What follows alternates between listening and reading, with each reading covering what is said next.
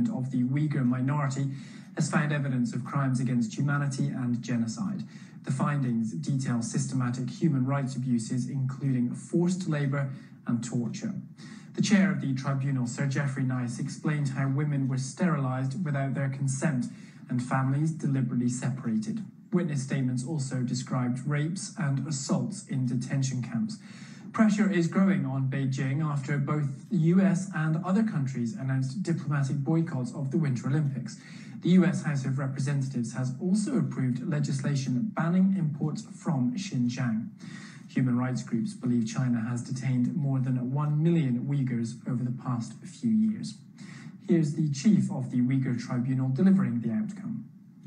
On the basis of evidence heard in public, the tribunal is satisfied beyond reasonable doubt that the PRC, by the imposition of measures to prevent births intended to destroy a significant part of the Uyghurs in Xinjiang, as such, has committed genocide.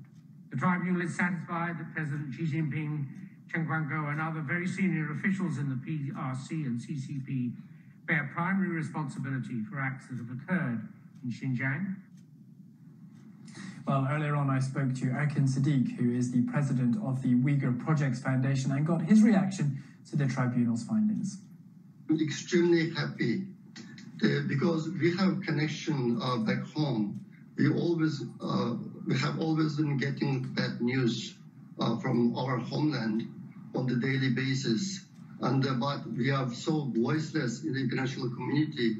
This tribunal gave us a legal basis to hold the Chinese government accountable for the crimes they committed against the Uyghurs and other Turkic peoples in East Turkestan. So we are very happy about that, and this is a historic event for us.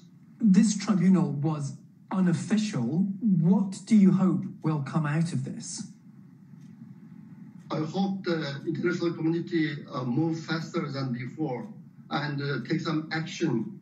So far, the Chinese government didn't allow anybody from the international community to go to East Turkestan and investigate. The outside world's findings so far is still a very little part of what actually happened in East Turkestan. I have some connections, sources in East Turkestan and also in China's central government. I get many pieces of information which is much worse than what have been reported in the Western media. For example, even today, the Western media says more than 1 million Uyghurs have been detained in concentration camps. But my source in the top level Chinese police office of the government department tells me about 9 million Uyghurs have been detained since 2014. This number may surprise many people. The Uyghur population is not 11 or 12 millions as Chinese government reported so far. It is about 20 million.